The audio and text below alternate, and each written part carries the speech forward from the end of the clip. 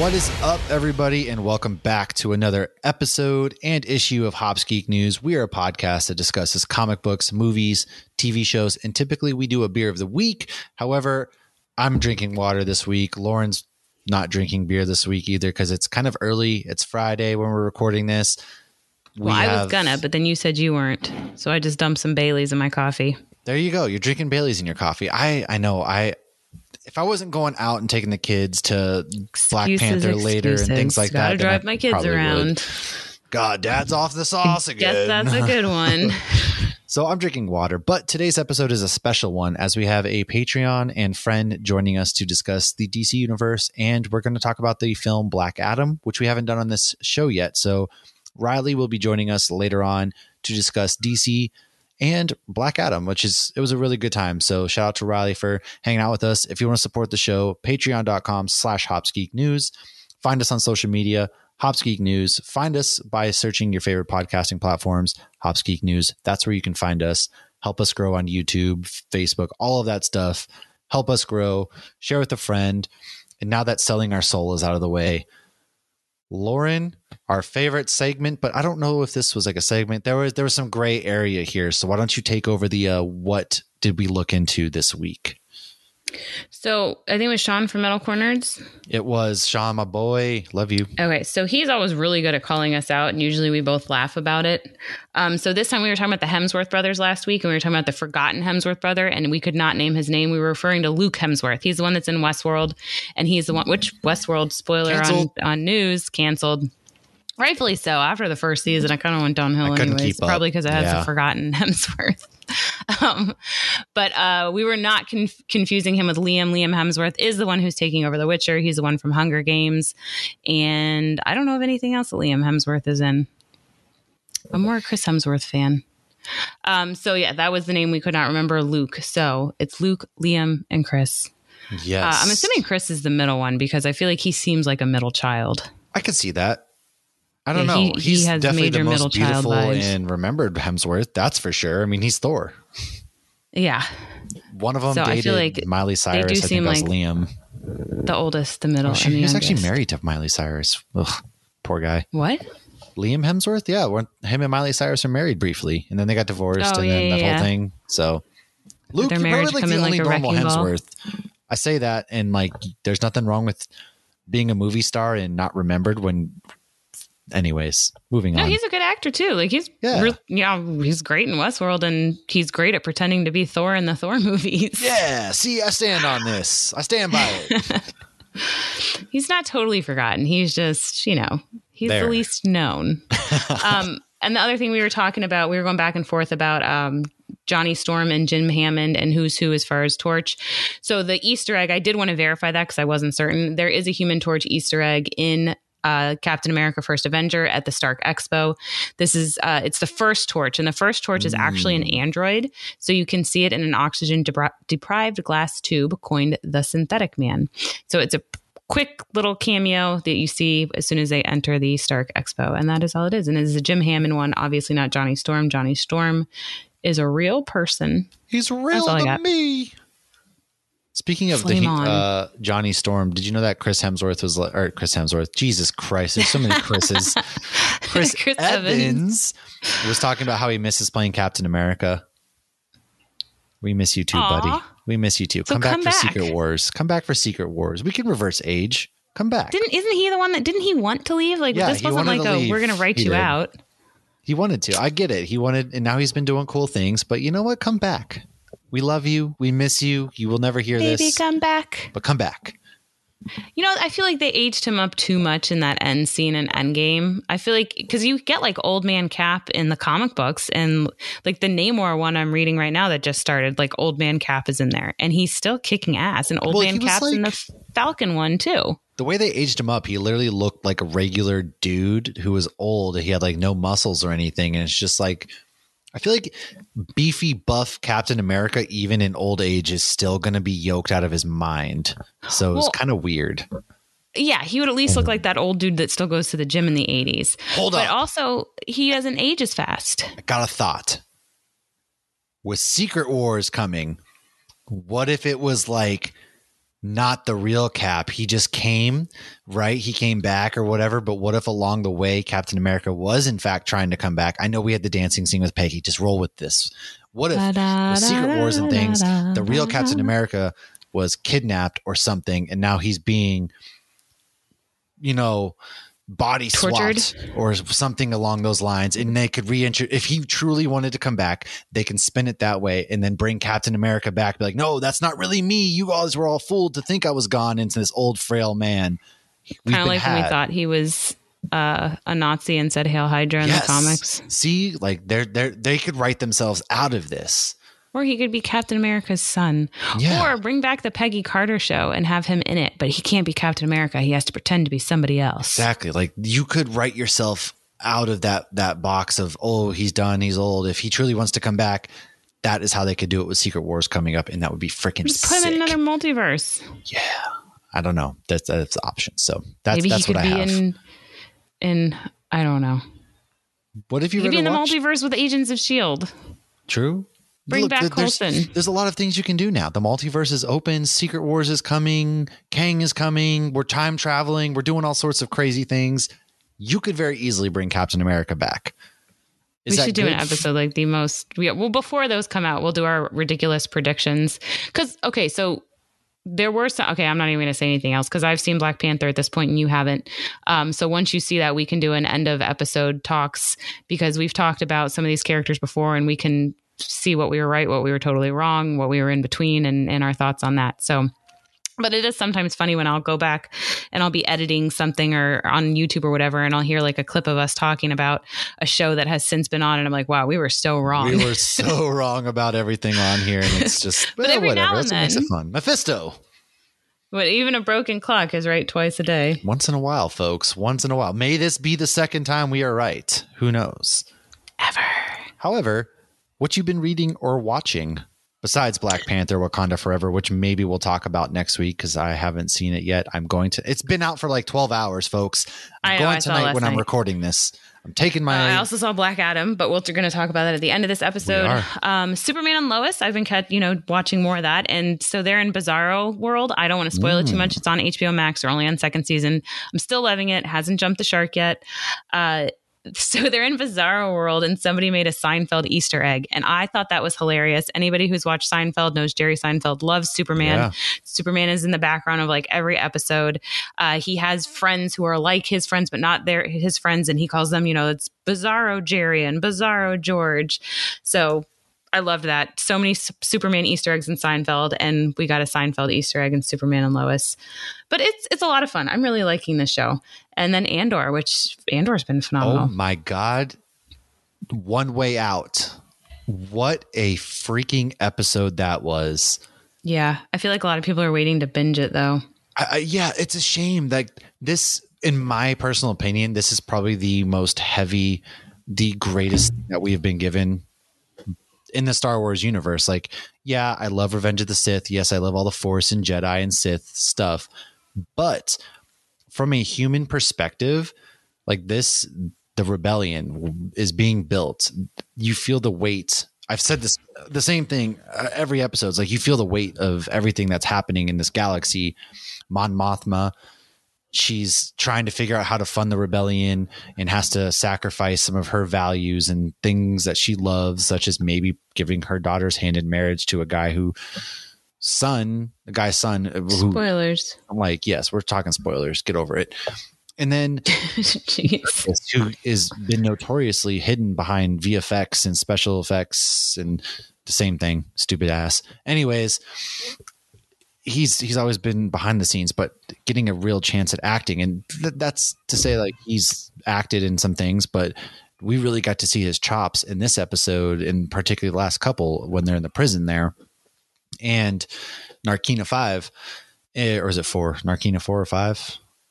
I think it's 5. I think it's 5. We'll get corrected later, but it's the power, like the people, they really start to believe in something. Cassian and the crew, they get out, and then prisoners, they give that speech, and Andy Serkis's character is giving that heavy, powerful speech, and then the prisoners and they're rushing, and then he gets to the end and he can't swim.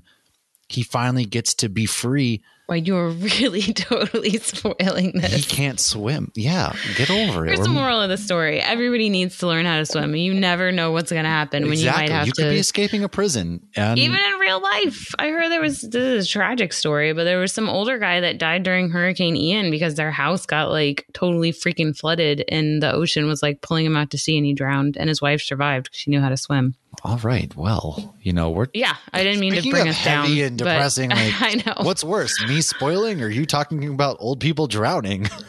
Here's another not so fun fact. I think the number one cause of kids dying in Florida is drowning. So it's important. That learn is the biggest fear of mine. But yeah, anyways, learn how to swim because on a happier note, it's just more fun to do in the summer and cool off. When the great climate wars come, you're going to need to swim in a cool lake eventually. So, oh gosh, it's going to be water world. Yes, but it's already water world over in Daytona right now on the east coast of Florida. It's a shit show. Hurricane season, baby. I thought hurricane season was over. It is not. No, it's not. It ends November 30th. Anyways, that's when they all get the notice to cease operations of making hurricanes. Yeah, Andor is great. Go watch it. And I don't really have much more to say than that. I haven't really watched anything else this week. We've gotten to see, Titans. We've kind of talked about that. We're talk about it more as it goes on.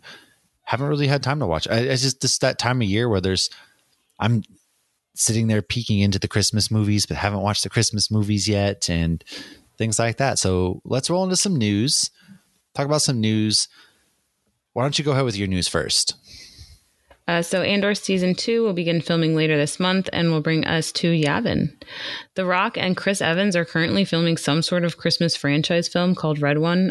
Didn't get any more info on that, but yeah, I saw oh my God, I am why do I podcast? Why do I do this? Because J.K. Simmons, I was about to say, I always forget people's names, but there was a picture of The Rock and J.K. Simmons was dressed as Santa Claus and he looked dope. And look, you put Chris Evans, The Rock, and J.K. Simmons together, I'm going to watch it. And especially if it's a Christmas movie or franchise or whatever it is.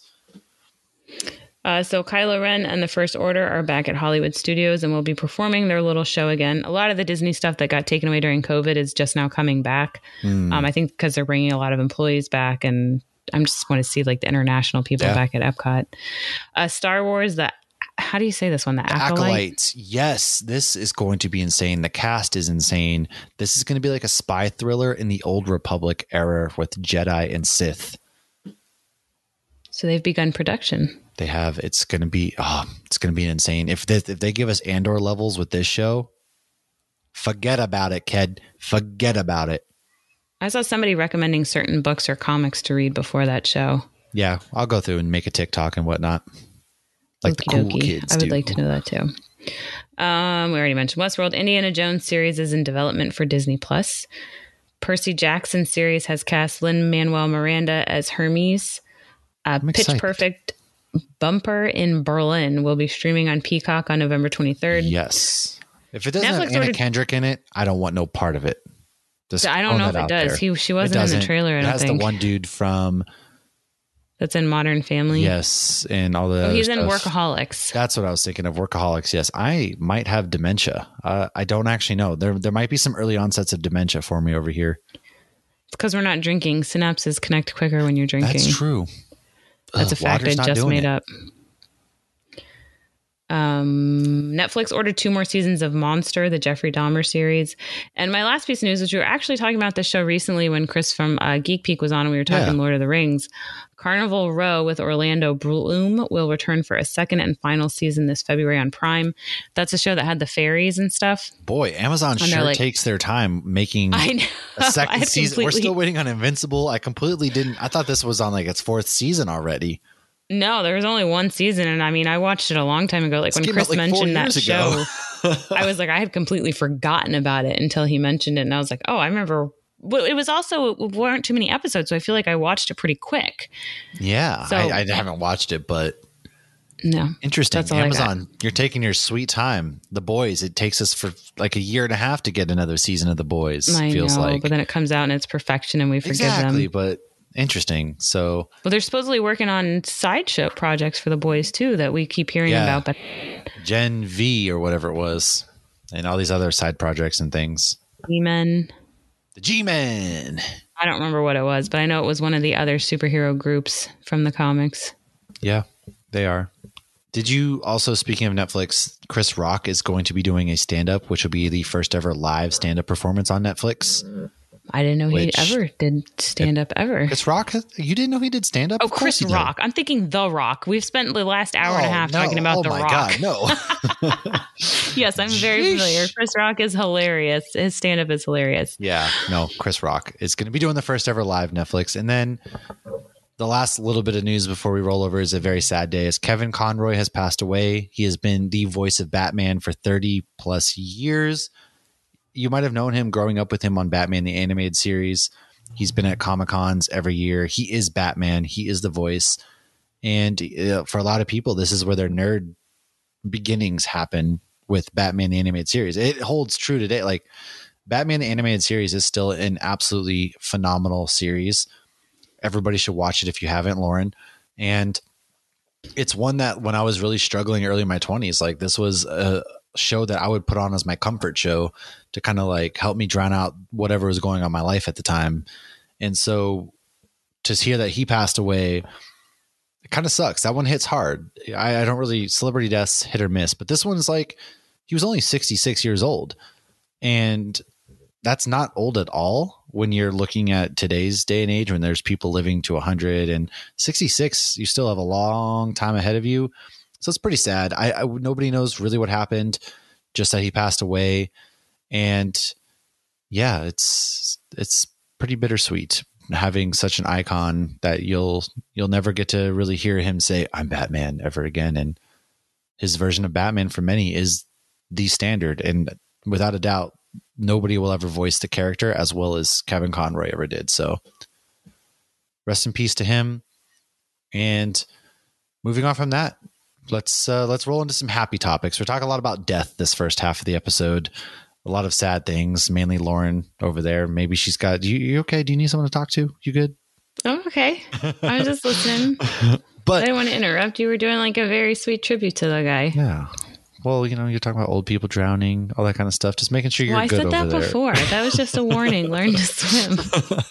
No, it's been nonstop hurricane coverage here too. And like, there's literally, so Ian hit at the end of September and did some major devastation to the coasts. But then Nicole hit yesterday, and what happened was Ian destroyed a lot of the dunes, which are natural protection for a lot of the houses on the beach. And there are houses, you can like YouTube it, that have literally like fallen into the ocean. I've seen pictures and videos of like pools hanging out over like a beach because they're only being held up by poles. Like, I mean, houses are literally falling into the ocean. Yeah. And there wasn't much warning. Like sometimes you don't get much warning, or sometimes you don't realize how much damage these things are going to. It's like my goal in life is to live on the beach, and every time we have a hurricane, I'm like, oh, I'm glad we're inland. Well, I'm glad. Yeah, I mean, well, it's scary to live on the beach now. But whether you're in a superhero movie or real life, just learn to swim, and also go snorkeling because it's fun. Learn to swim. Tell your loved ones that you love them, and from there, we're going to move on to our main topic, which is the DC universe and Black Adam. So we'll be back in just a moment. Thanks for listening. And what's up, everybody? Welcome back. As we talked about earlier, we are going to talk about our favorite things from the DC universe in the past decade, our favorite movie, TV show, best CW show, HBO Max show, all of that good stuff. We're going to talk a little DC. We're going to talk some Black Adam and Shazam origins. And we're going to talk about the movie Black Adam, because we haven't done that on this show yet. And of course, we're joined by our good friend of the show, Riley. Welcome to the show, my dude. I'm glad that you're here joining us to talk about some fun things. What's up?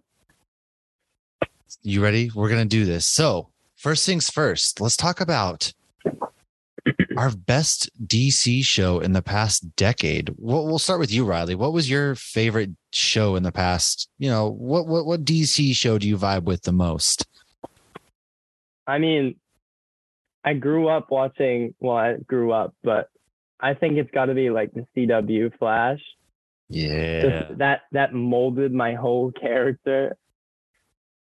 It's just, I don't know about it recently. I stopped watching it a while ago, but Me I was too. about to ask okay. that. I think a lot of people Show. did. It's okay. Me too. I haven't seen it since like season 5 or 6, but you know what? Those first few seasons were peak television. I agree. Well, and while Arrow started the universe, I really feel like Flash is what sucked a lot of people in because like I started watching Flash first. So I feel like I don't know why it was more popular, maybe because it wasn't as dark and it was more family friendly, so to speak. So it got a younger audience in. But I mean, yeah, we wouldn't have any of these CW shows today. I feel like if it weren't for Grant Gustin, if only he could replace He Who Shall Not Be Named.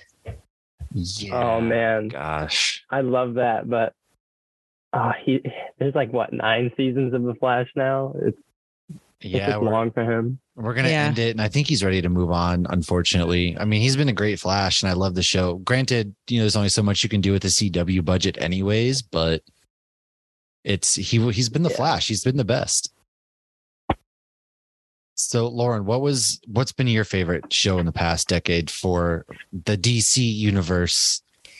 If I'm gonna go CW, it's a hard one. I'm going to go Peacemaker. I think Peacemaker has been the best. And I've really enjoyed Doom Patrol more than I expected. But I think Peacemaker was it got better and better and better. And granted, that's still in the first season. And it's on HBO Max. So I feel like that gives it 2 advantages. But I have loved that one because, you have the typical issues with CW where they have to fill 22 episodes, and that's a lot. So then you get episodes that are not great, and you get scenes that are filler scenes, and then you have stories that aren't told enough of. So I'm going Peacemaker. That's true. Yeah, I totally forgot about Peacemaker. Well, there's you can change your answer. You can always change at any point. Be like, wait, go back. That was my favorite CW show. Well, we're talking DC. It's definitely this. Yeah. Peacemaker's pretty high up there. I think The Flash molded me, but Peacemaker's probably my favorite. Yeah. That's definitely I like that. say. Yeah. I like that. Yeah. Now if Titans actually finished as strong as all of their seasons start out, then I would easily say Titans. So far, I've seen the first 5 episodes of the latest season of Titans, and so far I will say it's been very strong. It hasn't taken that dip in quality that we all kind of expect. I am going to watch episode 6 here shortly to review, but I want to say them, but I would go Peacemaker as well, just from start to finish. What John Cena did, what James Gunn did. We got Justice League cameos.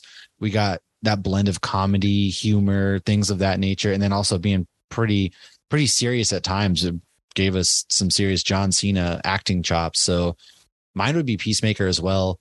Titans, you're so close, man. You're so close. If you can stick the landing this season and start to move forward, then maybe. But honorable mention to Doom Patrol, just because seeing Brendan Fraser come back and the way he's just killed it in that role and how goofy and weird DC has leaned into that universe. That one's for me too. But CW show, I'm with Riley. My favorite CW show is definitely The Flash. He's my favorite character. And, as soon as they brought Barry Allen into that episode of Arrow and you're like, oh, it's happening. We're moving from Arrow to this. And then all the crossovers that they've done. The first season of Flash was like truly, absolutely just peak television with Tom Cavanaugh in there. And he was the whole time Reverse Flash and just everything that went in behind that. And it was a great story. It was very emotional. So Flash for me is definitely my favorite CW show. But Legends of Tomorrow also gets an honorable mention in that realm for me because Legends was very consistently strong. And we got to see all sorts of different characters pop up and different actors and their strengths and stuff like that. So Riley, what for you? Would you still say Flash is your favorite CW show as well? Yes, because The Flash was like really the only one that I watched throughout until like it kind of fell off. But I watched like the first couple of seasons of Arrow, and Legends of Tomorrow, but I don't know. The Flash is just the best for me too. Yeah. Legends got better, but I felt like season 1, it was like, this is where all the CW DC characters go to die. Like it's all the people that couldn't act and they just threw them in a show together. I was like, what the hell? Other than Rory. I always liked Rory. But then they pulled it together and like, I think one of the things that made Legends so great was that they made fun of themselves, and it had a lot of like meta stuff in it. And so they were able to do the things that like Oliver Queen took himself too seriously to do. So, but that's another one. Like I do intend on finishing all these shows. I don't know. It's just, there's too many good shows. You got to prioritize right now. Yeah. No, there is, and that we're in that golden age of television, so to speak, too, where there's just so much good stuff that's out there, and it's how do I pick and choose? Like, what do I do? So, I agree there. What about for you guys? What is your favorite movie as far as DC goes in the past? You know, I'll say 13 years because Man of Steel technically came out like 13 years ago. So I'm going to go ahead. We can include that one as well. I'm going first Wonder Woman, and I'm pretending the second one didn't happen. It didn't. We all know it. It didn't happen. I honestly felt like when I saw Wonder Woman, like it was such a great story from beginning to end. And it seems like they had a good balance of comedy, action, heart, and storytelling, which I feel like DC tries to do and doesn't always do it very well. Yeah. I think they did a good job with Black Adam too, which we'll talk spoilers at the end of this episode. But I loved it so much. And I think that's why I hated Wonder Woman 2 even more, because I had such high expectations and it just punched me right in the face with love. It was so bad. Yeah. What about you? I expected more from Pedro Pascal too. So we're talking DC movies all the way back to 13 years ago. I think Wonder Woman's pretty high up there for me, but the new Suicide Squad movie is probably the best, in my opinion. It was just like, I watched that movie a solid 3 times, even though it was so long.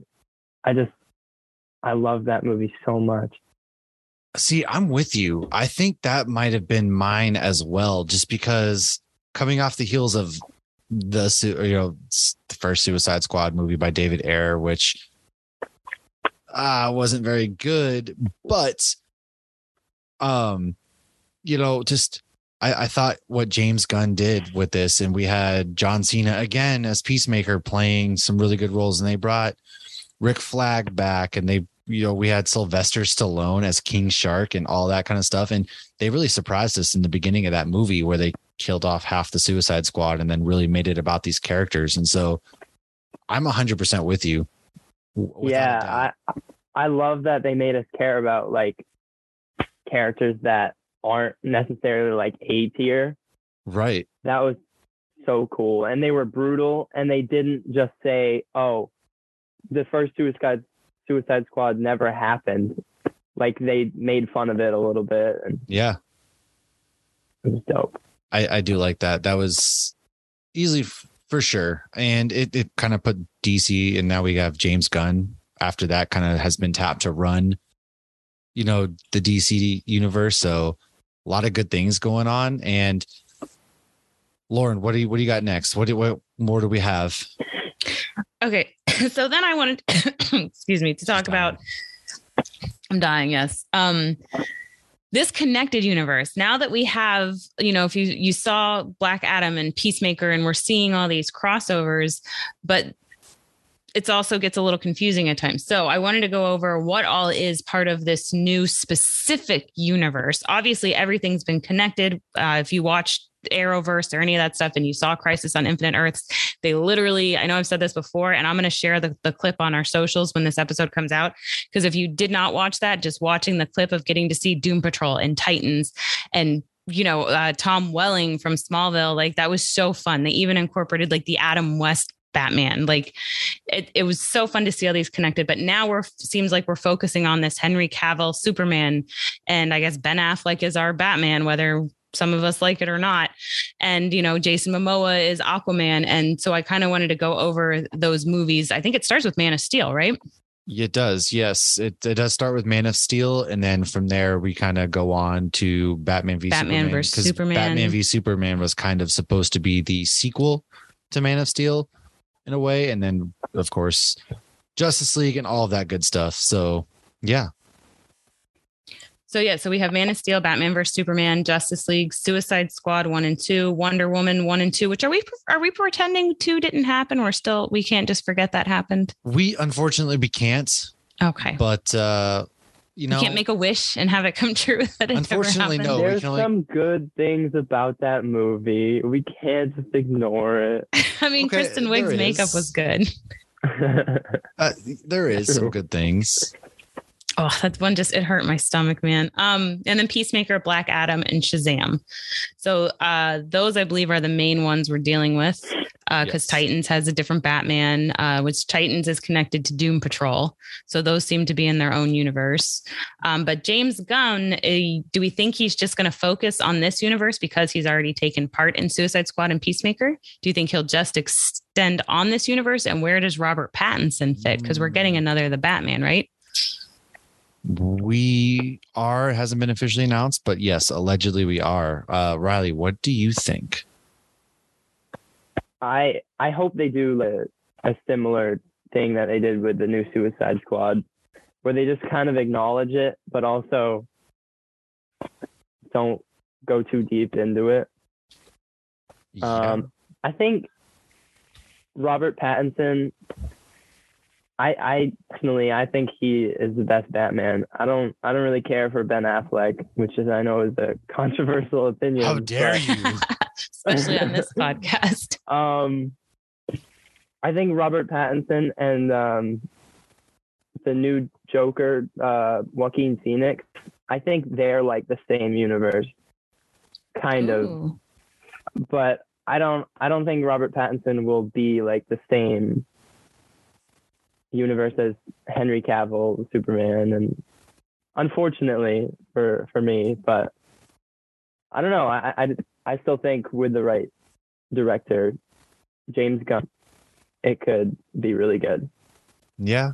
I do wonder if they're going to lean into any of the multiverse stuff that we have. I mean, I know everyone would be like, oh, Marvel did it first, but I mean... No, they didn't, though, because DC did it on CW first. Well, right. I mean, we all know that. And this isn't a Marvel versus DC debate, but, you know, if anybody does anything, regardless, that's just how it turns into. But I know with like rumors of Ben Affleck coming back to shoot certain scenes and things like that, I am curious to see how they go forward, especially because now Black Adam has brought a character back, so to speak, and we've kind of moved on there, and now they're hard at work. We have Peacemaker. They brought the Justice League into Peacemaker, which James Gunn had a hand on, and so I don't think he's going to retcon his own stuff in that regard. And I think he's going to kind of do both. We're going to get the Matt Reeves Batman. Maybe it crosses over, maybe it doesn't, or maybe Ben Affleck decides he wants to come back. So Maybe we'll get Christian Bale too. Maybe Christian Bale will like make an appearance or something like that. Yeah, that'd be kind of weird.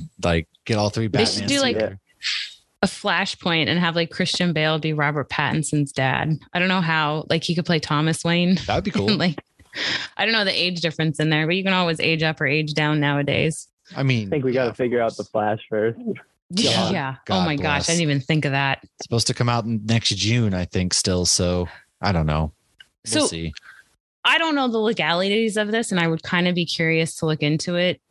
I know they've talked like Batgirl or Batwoman is completely scrapped, never going to see that. That is on the cutting room floor. But do you think that will ever, glimpses of it or scenes of it or anything will ever see the light of the day now that they've changed ownership, or not ownership, that there's a new CEO in town? I kind of hope they didn't burn every single copy of Batgirl like allegedly they did, because I would love to see that get leaked someday. It just seems so crazy. It's like, let me make this amazing painting and then not even take a picture of it and just destroy it. Right. Kind of. Right. Well, I did a little poll on Instagram. It said, are you excited about James Gunn leading the DC?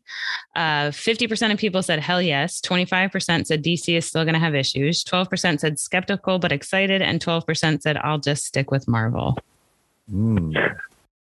So a majority of people are excited. Yeah. And that's all I got there. Anything more general before we go into some Black Adam and Shazam origin? All right. Well, then buckle up, because Shazam and Black Adam are very interconnected, intertwined, and we're about to go into how they are like, how they are different. We are not going to ruin the movies at all? Well, there are a couple things I say about the old Shazam, but the new Shazam comes out March 17, 2023, and Black Adam just came out last month. So if you haven't seen that yet, we won't do spoilers for the movie until the end, but I do make a couple references to that happened in the first Shazam movie, which I need to rewatch that movie before the next one comes out. All right. So both these characters say Shazam. So why the hell do both these characters say Shazam? Shazam is actually an acronym that stands for a group of gods or heroes. For Billy Batson, who is the character we know, Shazam, Flynn Rider, Zachary Levi. I always forget his real name and just want to call him Flynn Rider. For Billy Batson, the gods are Greek and Roman. And so S is for Solomon for wisdom. H is for Hercules for strength. A is for Atlas for stamina. Z is for Zeus for power. A, Achilles for courage. And M, Mercury for speed. So he basically gets these powers that these gods have when he says Shazam. So when Billy Batson, who is a child, says Shazam, he gets powers from each of these gods. Black Adam, however, gets his powers from Egyptian gods/heroes. For Teth Adam, his powers come from S, Shu for stamina, H, Hera for swiftness, A, Amon for strength, Z, Zehuti for wisdom, A, Aton for power, and M, Mihan for courage. I should have had Matt say those because I probably butchered them. Yeah, I'm always awful at names. So, hey, you did great. Great job. Thanks. That's the best we could have done. All right. Shazam was created by Bill Parker and artist C.C. Beck and first appeared in Fawcett Comics, Whiz Comics #2 in February 1940. So this was not originally DC. He was inspired by the success, ironically, of DC's Superman. In the 40s, Shazam, then known as Captain Marvel, was more popular and outsold Superman comics. Ooh, that's right. He did. So the basic story of his first appearance is similar to the movie, actually, where Billy, who is a 12-year-old orphan, is lured into an abandoned subway station, which is pretty creepy if you ask me. But hey, you know what? You say lured and I think pedophile. Well, that's what I'm saying. Like, he was lured into a subway station by this magical being. Hey, kid, you want some magical powers? Yeah, right. And so he's lured in there. A magical subway car transports him to the Rock of Eternity, the magical lair of an ancient wizard named Shazam. By saying Shazam, a bolt of magic lightning transforms Billy into Captain Marvel, or Shazam, depending on how you want to know him, a superpowered adult dressed as a superhero with a lightning bolt on his chest. He's then given a mission to fight as a champion for good by the wizard, who promptly dies, but eventually does return because in comics, nobody ever stays dead. And Whiz Comics, issue #2, introduced Captain Marvel's evil arch enemy, Dr. Thaddeus Sivana, who was the villain in the first movie, actually. And I actually liked him as a villain. I thought he was really cool. And I forget the actor's name off the top of my head because I'm dumb and Lauren's muted and trying to say words. But what do you got? Oh, then you didn't hear my Uncle Ben. Uncle Ben stays dead. Ah, well, that's true. He does. And then later, DC acquires the rights to Shazam and Black Adam, which Black Adam, or also known as Teth Adam, was created by Otto Binder or Binder, whichever one. I don't know. I'm illiterate. And C.C. Beck. And it first appeared in the debut issue of Fawcett Comics, the Marvel Family comic book, in December of 1945. As they both started at Fawcett and came to DC, Black Adam and Captain Marvel and the Marvel family, aka the Shazam family, which is the group of superheroes who we see in the movie, they fought each other for decades. In fact, almost 80 years worth of fighting. In recent years, however, Black Adam has been written more as an anti-hero rather than a supervillain. And this is more of what we saw in the movie. I can't wait to get into that because did we see more of that in the movie? I don't actually know. I feel like we did, but yeah, I guess that's up for interpretation. Yeah. Okay. So a bit of Teth Adams' origin, because honestly, after I saw the movie, I was like, I need to know more about this guy. So some of his origins with Shazam / Batson sprinkled in here. So they're, again, like I said, they're very intertwined. The history begins circa 1100 BC. The actual Shazam became a high priest to the pharaoh Tut III of Egypt. So the actual Shazam is not Billy Batson. It's not the child. Shazam is the wizard who basically anoints them powers, which I feel like can get very confusing because we call him Shazam. So Teth Adam of Kondak, he was a young prince and son of Ramses, impressed the wizard, and the wizard felt he was a very fair and decent person. But before Shazam could bestow his powers, his daughter Blaze made a deal with the god Set. Then when Teth Adam spoke the name Shazam, instead of gaining the wizard's powers, he got the Egyptian powers that we had mentioned before. So even though Seth Adam says Shazam, he does not draw power from Shazam the wizard. Teth Adam served Egypt for many years, but this duty drew him away from his family. And while he was away, the mad priest Octon ravaged Kahndaq and killed Adam's family. The priest was powered by the Orb the Ra. Adam could not apprehend Octon, so he entombed his family and returned to the court of Ramses. That would be a terrible way to die.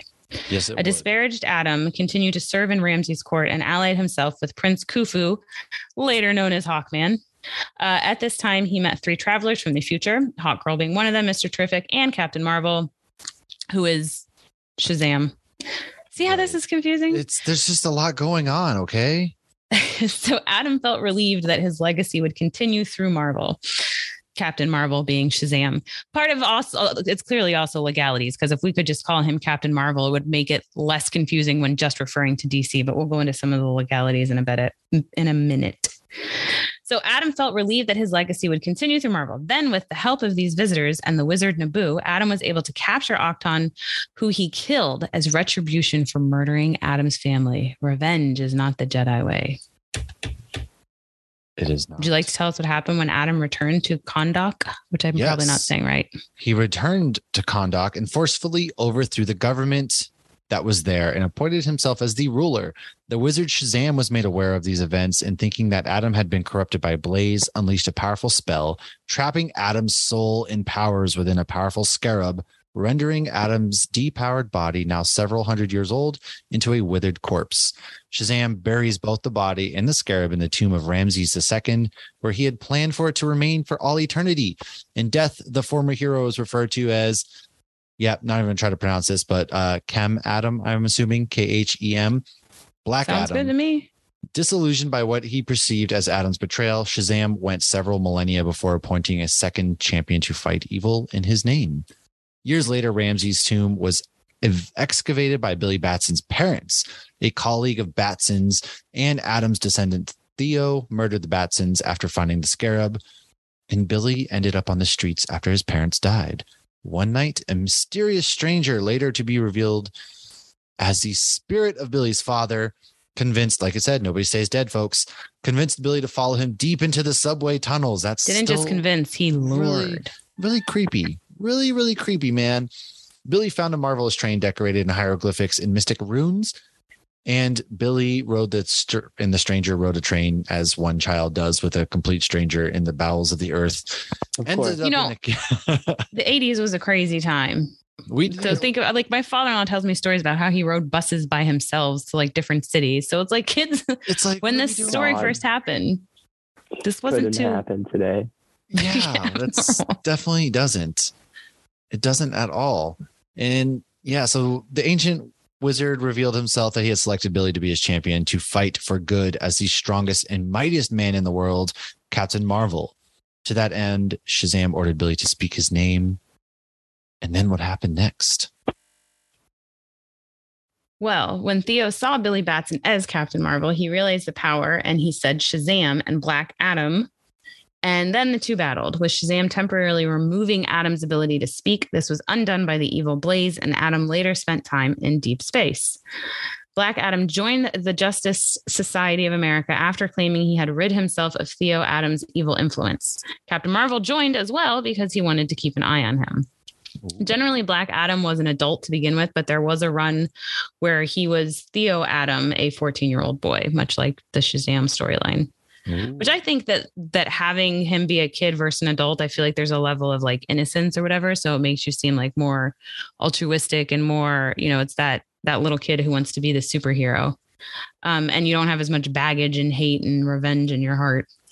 As to the name Black Adam, it was retconned in Shazam 28. Shazam named him Chem Adam, which Matt had mentioned before, which in ancient Egyptian, it actually translates to Black Adam.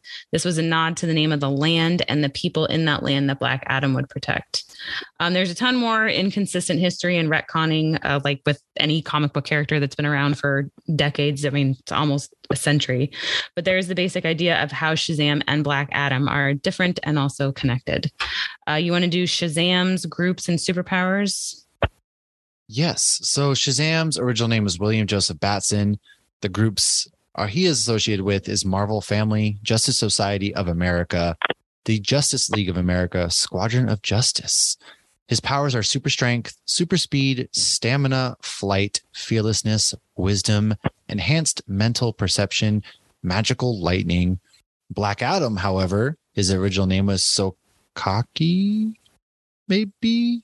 We don't really know. I don't know. Anyways, he's a secret society of supervillains, the Injustice Society, Justice Society of America. He also has high stamina, superhuman strength, speed, flight, superhuman knowledge, clairvoyance. He can hypnotize people, omnilingual.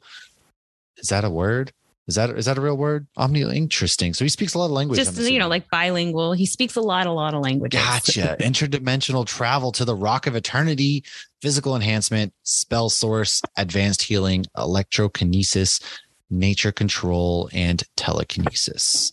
So before we go into discussion, why don't you give us the last little bit of fun facts, and then we'll go into the discussion. FYI, Perfect. We have like 5 minutes, so I'm going to have to send a new Zoom link. So fun facts. So DC managed to sue Fawcett Comics, which was the original comic book for Shazam, because they felt Captain Marvel was too similar to their favorite superhero, Superman. Following this, Fawcett stopped printing Captain Marvel comics and sold their rights to DC. To avoid a legal clash with Marvel Comics because of the name Captain Marvel, the name of both hero and the company, DC rebranded the superhero under the name of Shazam. It wasn't until 2012 that DC officially dropped Captain Marvel and renamed him Shazam, for obvious reasons. So a publication in Britain once wrote a comic depicting a superhero who goes by the name of Marvel Man, which is very similar to Shazam. It was even a kid becoming a powerful being by saying a magic word. So Marvel Comics decided to buy the rights to Marvel Man and rebrand it as Miracle Man. But unlike Shazam, Miracle Man is a bit darker take on the concept. So in newer comics, Black Adam was a slave, not royalty. Black Adam started World War III and defeated the Titans, Doom Patrol, and many others in the process. Black Adam can fight Superman very well. The one thing he has over Superman is magic, which is one of Superman's big weaknesses, especially if you watch Smallville. Every week, he seems to have some magic take him over. Ultraman once broke Black Adam's jaw so he couldn't say Shazam, which honestly, that's the best way I feel like to defeat Black Adam or any of them. It's just can't say it, then you can't say it. Yeah, right. On an expedition to bringing his wife back to life, Isis, he killed one of his men and ate him because he was hungry. So he can go hardcore. Reasonable. I feel like he's like a Raven, not a Ravenclaw, a Slytherin. He's just going to get the job done. So Adam has fought alongside the Suicide Squad before. His real slogan, which we do get a catchphrase in the movie, his real slogan is kneel at his feet or get crushed by his boot. So when DC first got Shazam, they created a separate Earth for him and his characters because he was too similar to Superman. But after Crisis on Infinite Earths, the Shazam character was actually brought into the main DC universe. Stargirl once had a crush on Shazam, and the Justice Society was getting concerned because of the age difference. So Billy had to reveal his true identity, that he is just a child, and then she felt awkward. And my last fun fact is Billy has a tiger friend that was a stuffed animal once that came to life that only him and his friends can see. Interesting. Well, we will be right back to discuss Black Adam, the film. All right, my dudes. Well, let's chat about Black Adam, shall we? Riley, starting with you, man. What were your initial thoughts and things when you saw this film? So I thought it was pretty cool. Definitely was weird seeing like The Rock play like a superhero villain type character, but I get it. I'm not surprised by it. But I thought the movie was pretty good. It wasn't like the best movie we've had or we've seen, but I was very happy with it, and the Justice Society was a really nice addition to the DC universe, and I'm glad it was included. Yeah. How do you feel? Do you think he was actually kind of like an anti-hero that we kind of expected from Black Adam? Or were you kind of like, I would have liked to have seen more of this? Well, I think that the whole anti-hero thing in movies is kind of done weirdly because I feel like they have too many like qualities by the end of the movie that are redeeming. Like by the end of the movie, I feel like we're all kind of rooting for him, but at the end of the day, he's still kind of a villain and he like murders people. Yeah. So it's a little weird how it's done. That's true. It's like in True Lies. Yeah, but they were all bad. Yeah, I mean, you kind of like want to believe he's this bad villain thing, but then there's just times where he's just, I don't know. I'm not sold on it completely, I guess. Lauren, what did you think? I think Riley kind of nailed it. It's like I was rooting for him. And there was times where it's like, oh, I'm rooting against Hawkman. I also felt like Hawkman was like you give this man two options, like come with us or we're going to kill you. Like, come on, there's got to be a third option. Like I wouldn't want either of those options either. So I feel like, it's like with anything, it's like more communication, use your fists last, but obviously then it wouldn't be an action-packed superhero movie. But right. I did feel like, I was definitely rooting for him. I enjoyed this movie more than I expected to. The Rock is similar to Ryan Reynolds where, okay, he plays the same character in every movie. Like, oh, he's voicing Maui. He's still The Rock. Like, but I did feel like this movie, he wasn't just The Rock. I think he had moments where, you kind of saw it, like when he was learned how to be sarcastic. But for the most part, like I've never seen The Rock this serious before in any of the movies I've seen him in. So I did feel like he did that a little better. And, after learning some of the comic book origin, which we just went over, I felt like it gave me more of a perspective on him too. And but you can see why he would be mad and angry. And I really liked it. I love Pierce Brosnan was my favorite in this. I thought he was great. What I found interesting though, is they did not go into any of the backstory of Hawkman. And I feel like every time we see Hawkman, we always learn, oh, he was cursed and him, that's why he was eager to die. I assumed was because he wants to go see his wife again. So they didn't mention any of that. So I wonder if he will come back later in something and we'll get origin story from him later.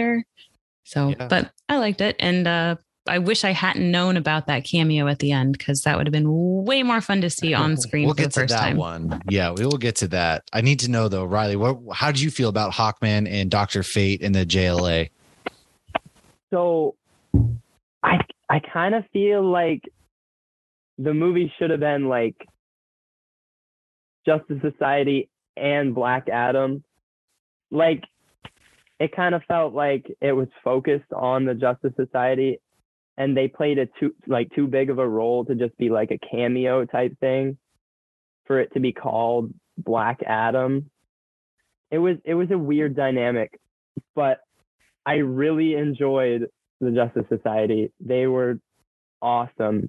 Even like Atom Smasher, which didn't play a huge role in the movie, he was still awesome. It was funny. He didn't play a huge role in the movie. Oh, yeah. I agree. Yeah. They were a wonderful dynamic. I agree. So I liked the JLA a lot. I do wish that maybe we had gotten some background because if this is set within the DC universe, which it is because, spoiler alert, Superman Henry Cavill is back. I wish, like, what were they doing during the Steppenwolf stuff? But maybe, who knows? I'm sure they'll sort all of that out. But I really enjoyed getting to see them. I thought, Atom Smasher brought some good, solid comedy. Cyclone was great.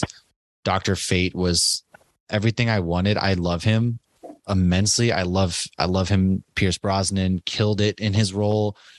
And I do wish that you're right. It should have been Black Adam and the JLA kind of deal. So I don't think it detracted from it. It was cool because the fight scenes are what we kind of came for, and they just fight for 2 hours. Like once the action starts, it kind of doesn't stop, which is kind of awesome.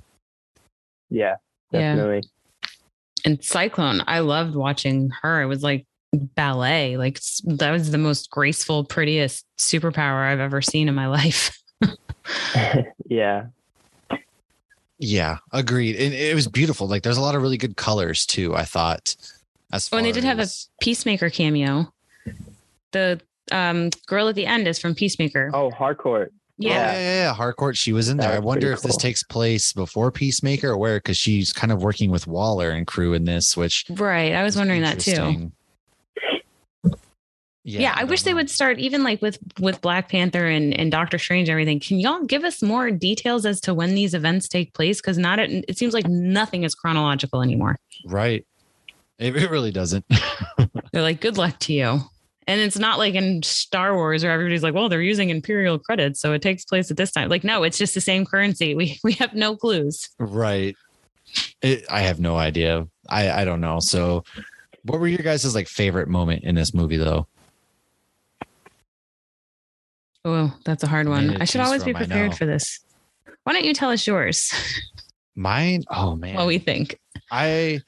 I genuinely enjoyed kind of like the first fight sequence when they roll up in Kahndaq and Hawk, he just jumps out of the jet and kind of becomes Hawkman, gets the mace, everything on him. I thought that was a really cool sequence, and they just begin beating the crap out of each other, and it's just straight up fighting from that point on. I think that was kind of my favorite sequence. I thought his kind of suit up moment was pretty cool. And the way that they kind of fight and go after it in that fight sequence was kind of really well done because they both got their hits in.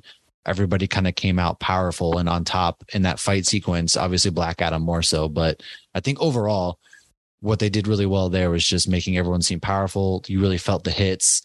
And my least favorite moment was anything to do with that stupid kid. Dude, same. I hate you didn't like the little kid? What about when he's skateboarding? Why was he skateboarding? It's so dumb. So he could get places faster and escape the bad guys. That kid that was the heart of the movie, because obviously Seth Adams saw his son in that kid. Yeah. I mean, you don't have the same movie without the kid. No, he didn't serve any. Like there's that scene where he's trying to rally everybody against the zombies. And there were some pretty cheesy scenes. Wasn't doing it for me in that sequence. He was pretty awful. And I was just like, oh, what are we doing here? Like, any kind of thing like that where you're trying to get a rally going and all of a sudden they just totally switch like demeanor. It's always cheesy. Yeah, I didn't love the cheese in that regard, but I felt like it was like you kind of knew something like that needed to happen. So you're kind of like, all right, I'll let it happen, but I don't love how this is happening. Yeah, I don't know. But I'm just going to say Pierce Brosnan was my favorite part. He was just such an elegant Dr. Fate and just so wise.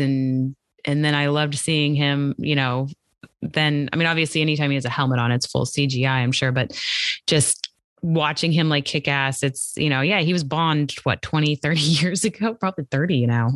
Like 30 years ago, he's Bond, but it was a lot of fun to just see him. He's a great actor. And I think he was my favorite part. I know that's not a scene. No, that was, I definitely get what you're saying, Lauren. My favorite part was probably the part at the end where he's using all the illusions to fight Sabak. And it's kind of like every time Sabak kills one of the illusions, it like zooms into him and it goes to a different like mirrored version of himself. And all the while he's like contacting Black Adam. Like that takes a lot of mind strength. I had another thought. I can't remember now, but that gave me Loki vibes when he was just like recreating himself all over the place. Yeah, that was really cool. Yeah, I agree. The powers are cool. I thought the suits were pretty well done. Everything was visually kind of beautiful. I felt the CGI nothing about the CGI was kind of like, oh, this CGI is weird.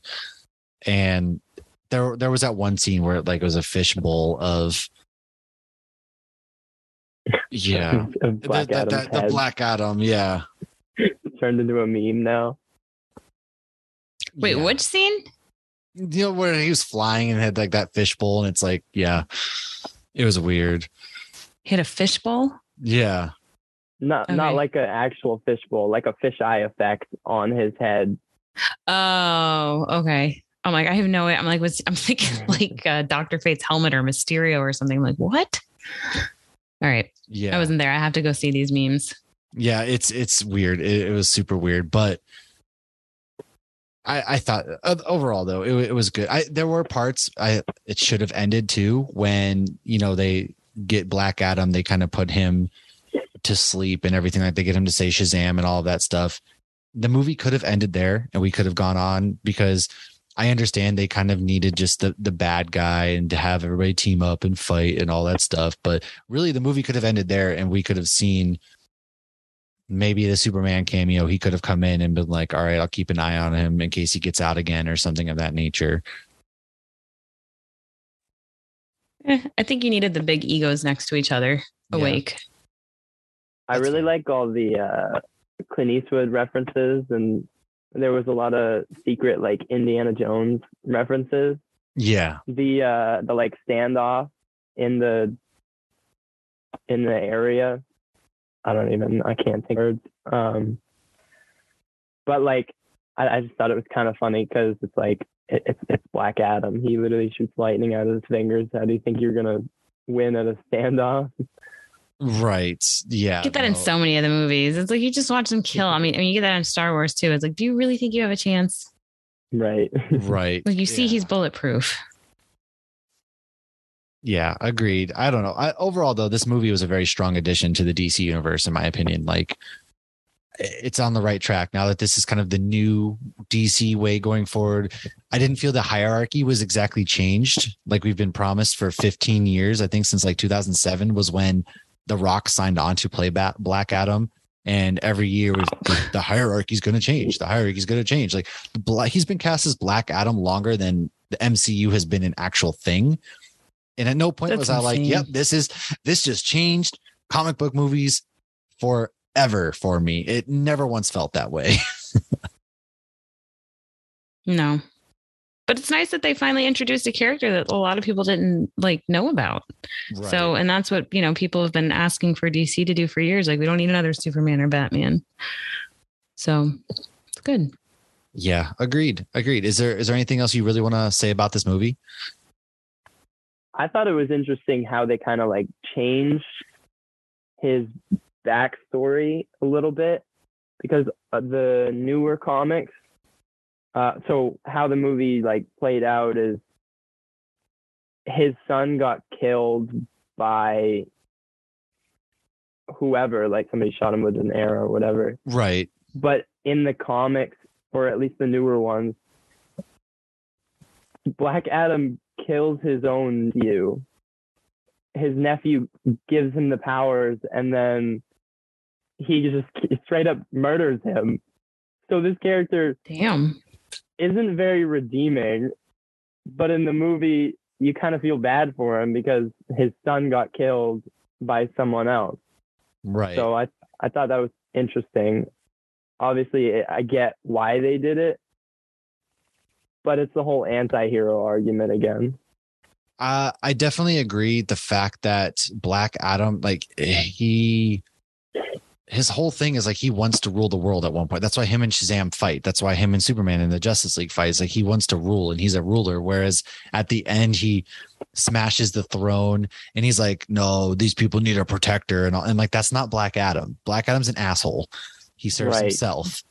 He kind of does like he does his own thing. He's not over here like they need a protector, a watchful knight, a Black Adam, if you will. It's like, no, that's not him. And so that, but of course it's The Rock. So maybe he'll lean into that as we go on in the future, but I won't hold my breath, I guess. It's definitely not somebody to be fully trusted. No. He kind of does his own thing. I think the post-credit scene kind of turns him back into the villain. Just because he's kind of like an asshole to Amanda Waller. And yeah. I mean, Amanda Waller's not a good person either, but no, she's a terrible person. But to go against Superman, I mean, you automatically know that's the bad guy. Right. Yeah. And it kind of sucks, Ben Affleck. And the fact that the only thing that sucks to me is they kind of don't mention Shazam at all. Like the kid's room doesn't have any Shazam stuff on it. The Rock seems very anti-Shazam. He's just solely focused on Superman. Like that's cool and all, but like Shazam's like biggest villain, and we haven't heard anything about Shazam and Black Adam together at all. Right. Like I think this was more a Black Adam's origin story, though. I think when the Shazam movie comes out, I think we will, or I'll be surprised if we don't. Yeah, that's maybe. I think they're gonna have them like separate a lot longer than we think, though, which is unfortunate. Yeah, but I still enjoyed the movie. No, I definitely agree. I enjoyed the movie, and just overall though, I wish that he would hype up the Shazam Black Adam fight more so than Superman. Like Superman has his own villains. Shazam is now about to have a second movie, and you don't even acknowledge that. But it is what it is. Do you guys have any final thoughts? He can't even get his nose right. That's true. Ain't nothing. Do you guys have any final thoughts before we wrap up this episode? Nope. I think that covers it. Well, Riley, do you have anything that you want to share? You want to plug? Where can people find you, man? I really appreciate you coming on, taking the time to hang out with us. It was a lot of fun. We'd love to have you back in the future. Just anything you want people to know about you or anything like that. I don't really have much going. I guess follow me on Twitter. But I'd love to come back on, and I appreciate you guys having me on. This has been, you guys have been one of my favorite podcasts for a little bit now, and it's kind of surreal. Hey, thanks, man. This is your first podcast appearance too. This is the first time you've ever done a podcast, so it's kind of awesome. And I know you were talking about like this. I've never done one before, but now that you have, you're an official professional podcaster now. You've been deemed. You're in the circle, man. Feels great. In the circle. You made it. All of us circle out there. Now you're going to have professional podcast promoters out there being like, hey, pay me $50 and I will promote your podcast. Promote it on. But no, we sincerely appreciate all the support that you have done for us. This is something that we love doing. And so hearing people actually enjoy it means a lot. And actually getting to sit down and chat with you and hang out and nerd out a bit was a lot of fun. So really hope to have you back on. We'll plan out something else. Maybe we'll get back on for the release of Shazam to kind of continue this conversation. Yeah, March 17th. Because March is a stacked month for movies and Shazam will be out. So love to have you back. As for everybody else. Or May, Star Wars month. That's true. Look, we got all these. There's not just one option. We got plenty. Yes, indeed. So make sure you guys just follow us, share with a friend. And next week, Lauren, do you know what we're doing next week? Because I never do. Nope. I might, next week but is I don't Thanksgiving, know. So we're probably going to be doing a Thanksgiving movie to be determined, potentially with a special guest as well. All that stuff is to be determined because, look, I'm like Dom Toretto. I live my life a quarter mile at a time or one podcast episode at a time. Every time I say what we're doing the next week, we end up having a scheduling conflict or another hurricane hits Florida or something happens. That's also true. And so I'm done. Everything's going to have to be a surprise from now on. We will be doing a lot of Christmas ones soon. We will be. We're gearing up. Christmas starts December, and it's already not Christmas in my household because my wife will let me. But in my mind, in my heart, in the outside weather, it's Christmas time. So I'm not his wife, but in my house, I can put up Christmas stuff. Is what I'm saying. My overlord has deemed it's not appropriate until Thanksgiving Day. So until then, everybody, let us know what you want to hear, what you want to see, and we will see you next week. Cheers, my dudes.